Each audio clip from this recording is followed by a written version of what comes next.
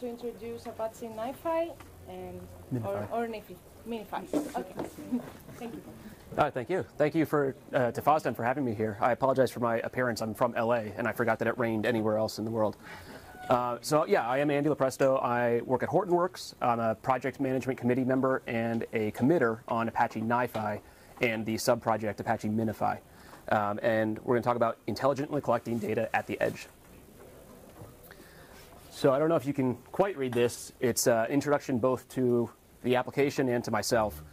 I have been working on security topics for about 13 years. I joined the NiFi open source team, got here, as I said, from LA, and that's a little bit about me. So we'll talk very briefly about what data flow is and what the challenges involved in collecting that data are. I apologize, this is a fairly long presentation that's been compressed down to combine multiple things. I will stick around afterwards for any questions, but I'm going to go through a little bit quickly today. It's very simple, right? Data flow is getting data from one point to another. We have producers, so that could be computers, log files, it could be devices, it could be user interaction. Send it usually over the internet, and then somebody or something needs to make sense of that data. But it's hard, and it's not the first time this problem has tried to be solved, and many people have tried to do it in many different ways. So the classic example of 14 to 15 standards. Why is moving data effectively hard? Because moving data is not that hard, right? You can just put a modem somewhere and you have data flow. But doing it correctly, doing it effectively, doing it in a way that makes sense for the consumers and producers of that data is very difficult. Like I said, we have standards, we have different formats, we have exactly once delivery, right? Which, if anybody has worked with data before, is a really difficult problem. We have the protocols, the veracity and validity of the information, ensuring security, overcoming security, which, as a security person, I object to this completely accurate statement. Compliance schemas, et cetera, and again, exactly once delivery.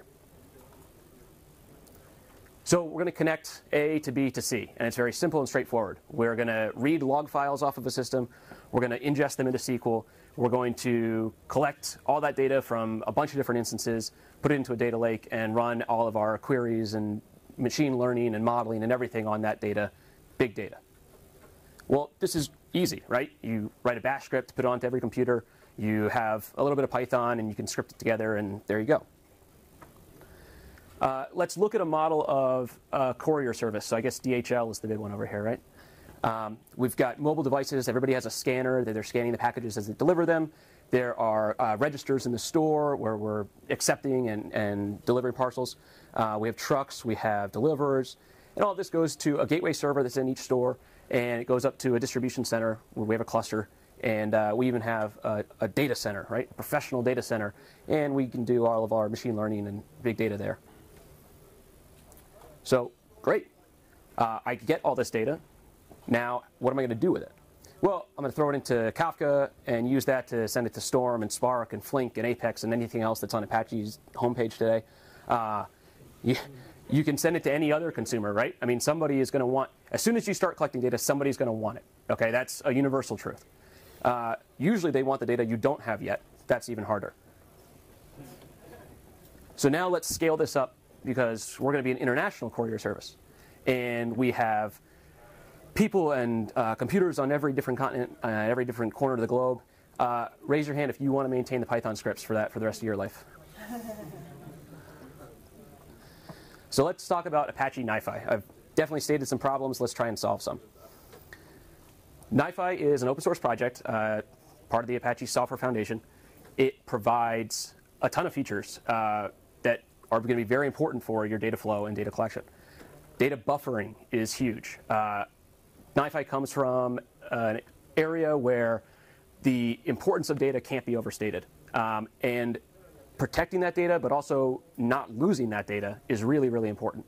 One of the features that I probably won't get into in too much detail, but back pressure allows you to provide custom configuration so that if some piece of your chain starts slowing down, it can actually send information to the predecessors and inform them of that information and allow them to either prioritize the data that you need and stop sending everything that's just first in, first out, It can start sending it to a different flow and backing it up, putting it into a buffer, all kinds of things you can do with it. That's really valuable. Like I said, prioritized queuing. We have quality of service that can be customized based on the flow. Data provenance is something that I will get into a little bit more detail. We support push and pull models, and it's a visual tool. It's not something where you have to have a master's in order to start the thing up. It's something that anybody with domain knowledge can use, which really makes it easy to get the right people involved, right? Because you're not always going to be able to say, everybody who has valuable insight to this problem is able to run the terminal and do everything there, right? So we're trying to open it up and make sure that you get the right people involved in your process. NiFi originated with a concept called flow-based programming. So there is some vocabulary, basically a glossary here. You'll hear me talk about flow files. That's basically your atomic unit of data. Okay, that's the thing that's moving through your system. Flow file processor is some component, some black box. It doesn't matter what the internal implementation is. It's something that you can connect data into, get data out of, and operate. Obviously, in order to do that, you need connections.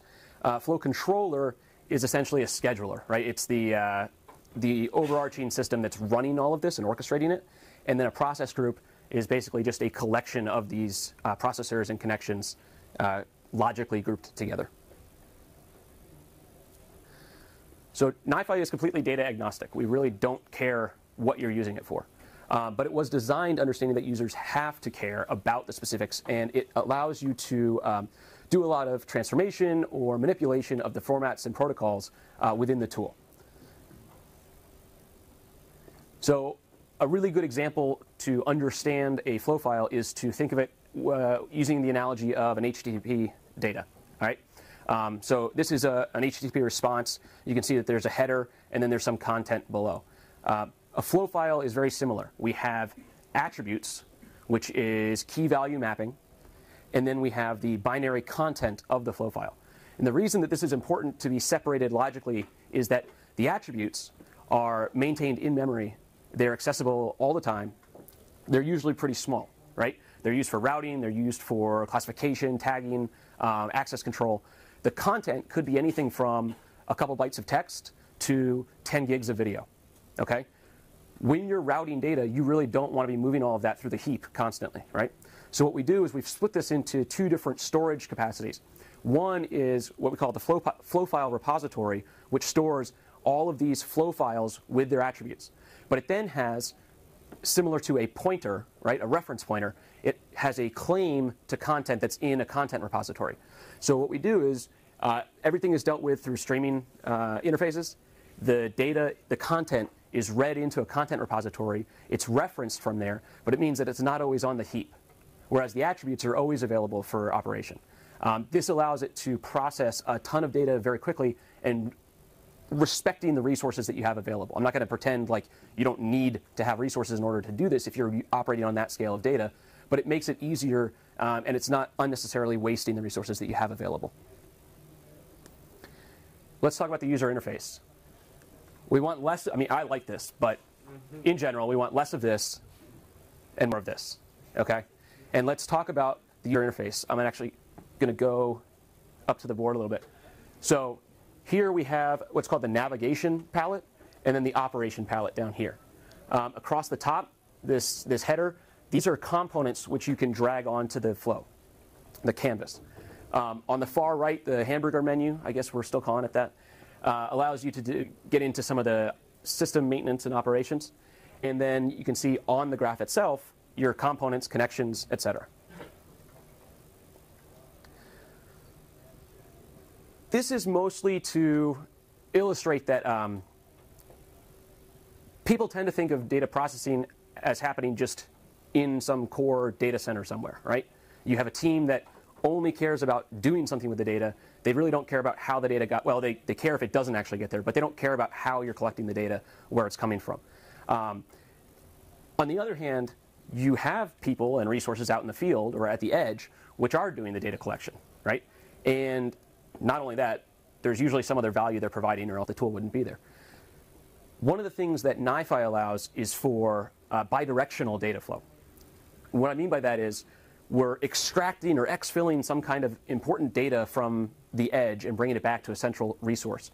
But we also need to be able to send commands, communication out to the edge in order to update the flow, prioritize what we're getting, ask somebody to resend something, right? So with this bidirectional data, what we call the data plane and then the command plane or control plane, it allows for us to improve the data collection, make sure it's robust and stable as we move on. We have over 180 processors that are available as part of the default NiFi installation. Everything from SQL and SQL-like data stores to big data to all the different edge formats and protocols that you might encounter. So listen TCP, log readers, just file extractors, Kafka, database integration, all kinds of stuff there. Web, so HTTP, email.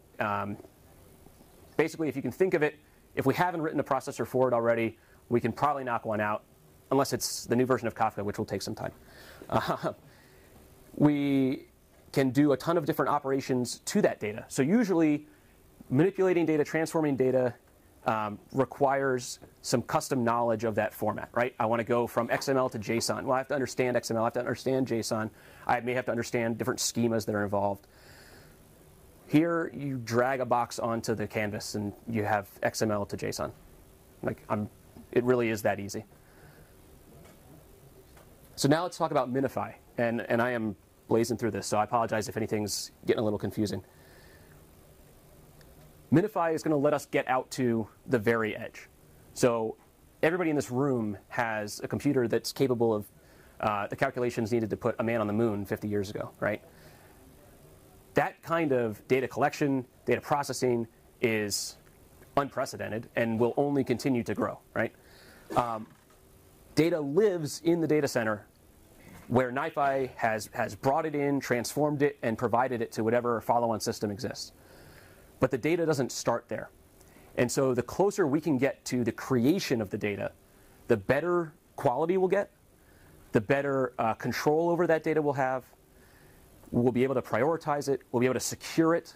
We'll get granularity of provenance, of history, in a way that we've never been able to before.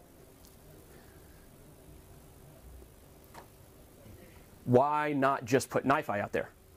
Well, NiFi is big. 726 megabytes for the last release. Okay, it's not a tiny thing. It is respectful of the hardware, like I said. You can run it on a Raspberry Pi, but you'd like to run it on the heaviest machine you can find, right? We have a friend who has a machine running right now with 768 gigabytes of RAM, and it uses it. But what we'd also like to do is have MiNiFi, where we can put that out onto a client library on somebody's iOS or Android device, on every IoT chip with 6 legs that you can stick on a wall somewhere, on connected car. NiFi, 726 megs. MiNiFi Java is 45 megs. Okay, MiNiFi C++ is 700 kilobytes. So it's a 1,000 times improvement on space requirement. So one of the things that we did, I'll go into an example here of putting MiNiFi on a connected car. This was a project we did with Qualcomm. It allows us to tag data immediately. So this is a model of the network inside of a car. And I think it's still a little new to a lot of people that your car has computers in it now, and it really can't run without them, unless you have a 50-year-old car. You have the CAN bus, which is your main network within the car. There's usually Ethernet on board. There's also like an interconnect network, and then there's whatever else has yet to be invented, right? Tesla is certainly not stopping on their cars. Every car manufacturer is moving in this direction. MiNiFi, living in the car, I mean literally on that chip in the central computer of the car, can ingest all of the data that's flowing across these different networks.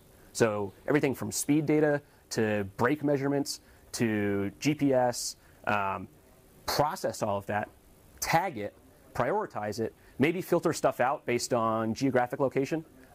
If you're operating in China, you're not allowed to send any of that information to a computer that lives outside of China. So you can't just say, oh, well, Ford has a data center for the entire world. We'll get all the information in, we'll do some machine learning and modeling there, and then we'll send out our learnings. No, you have to have one, I think maybe even now, one for Europe, one for the US, one for China, one for Antarctica, whatever you want to do. So MiNiFi can start routing that information, encrypting that information, prioritizing or filtering it while it's still on the car. Taking data off of a car is very expensive. If you are near a Wi-Fi hotspot, the car will prioritize that and send more data over Wi-Fi. But when you're driving on a highway and there's nobody around, it uses an LTE modem that's in the car, and that's extremely expensive. So you really don't want to send a bunch of wasted data, a bunch of unnecessary data, or uncompressed data over that if you don't have to. So here's a little diagram, the map on the right, and the boxes there are actually showing the ratio of the data that's getting exfilled live via LTE versus Wi-Fi. On the left, you see the data flow from NiFi, and that is ingesting data off of those networks, processing it, filtering it, and then sending it via the radios that are in the car. One of the next things that we're really focused on developing is the flow versioning, right? As you develop your data flow, all of this, we like to use the analogy, you're not building pipes, you're a farmer digging irrigation ditches, right? That water's always flowing. That river's not stopping because, oh, I need to update this processor. So what you can do is continue a data flow, build something new alongside of it, make sure that works on the same data that's coming through without stopping anything, any follow-on system. And then when you have a new flow that's better, you kill the old flow. You've never stopped moving the data from the source to the destination, but you've improved your system as you're doing that. Unfortunately, you improve that, and then 6 weeks later, you find out, oh, I needed something from the other flow that I forgot to check. Well, how do you go back to that old one? So that's where flow versioning, whether it's on the 6-week time frame or 6 seconds, right? I'm reading from IoT sources, and I need to change the priority based on the available bandwidth. I might want everything, if I have the bandwidth, I might want only top priority data when the bandwidth starts to get spotty. So I can have my control, my command and control system, NiFi, write these rules into my flow, and then send them back to MiNiFi, and not just one instance of MiNiFi, all 6.2 million instances of MiNiFi that we're running on that flow. And that's all going to be taken care of seamlessly. I think I am getting close. OK, there's plenty more. Anybody who's interested is welcome to come talk to me. I'll hang out outside. Thank you very much for having me.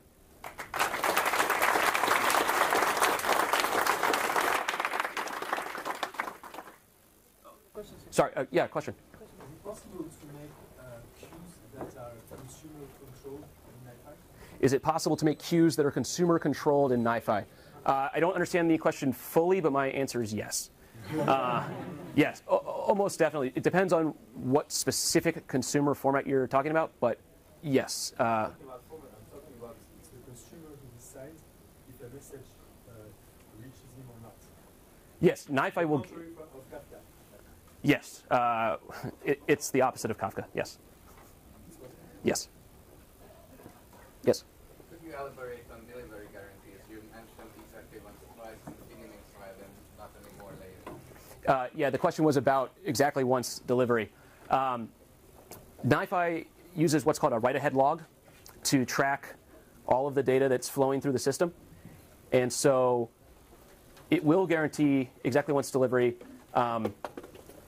Here, so that's actually this copy on write. The data is not manipulated in place. The data exists permanently as long as you have storage to hold it. When it gets sent to a follow-on system, it receives a confirmation. It's a two-phase commit signal that the information was received. If it wasn't, NiFi can replay that information to the follow-on system. Yes, in the back. Is it possible to make transformation functions over NiFi on the fly? For example, you don't need to process content from XML to JSON or the other way around. Sorry, can you repeat that a little louder, please? Is it possible to make transformations on data on the fly? Is it possible to make data transformations on the fly? Yes, that's the whole point of NiFi. I mean, that one of the whole points of NiFi. So, like format, XML to JSON, yes. CSV to parsing records into different atomic units, yes, absolutely.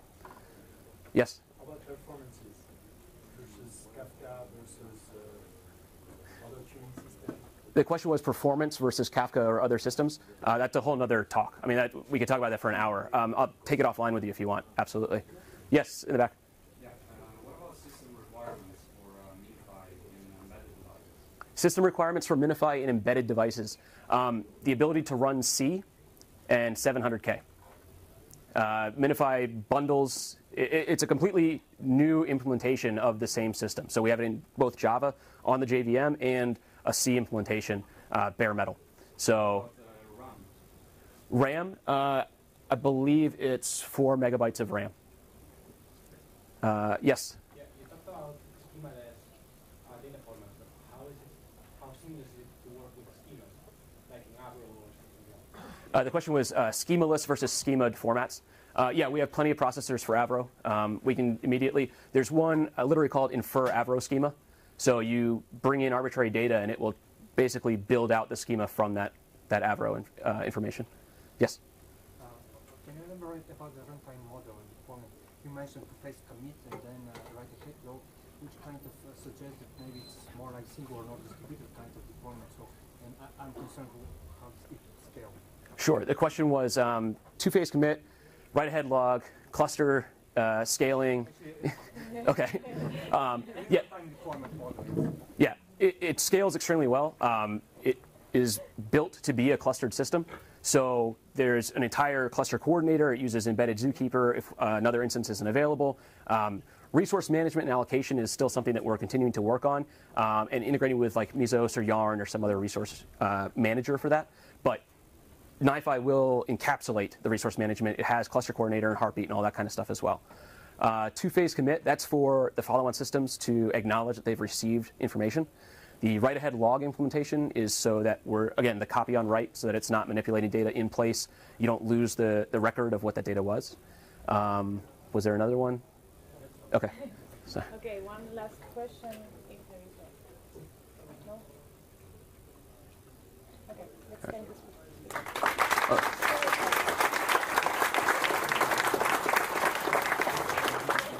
Did you have a question? I was just curious if this is autonomous cars is an appropriate use case, for instance. That's a big, the next big thing will be autonomous. Yeah, sorry, the question is autonomous cars. Is that appropriate for this? Yeah. I mean, morally or just like technically? Like, technically, absolutely, yes.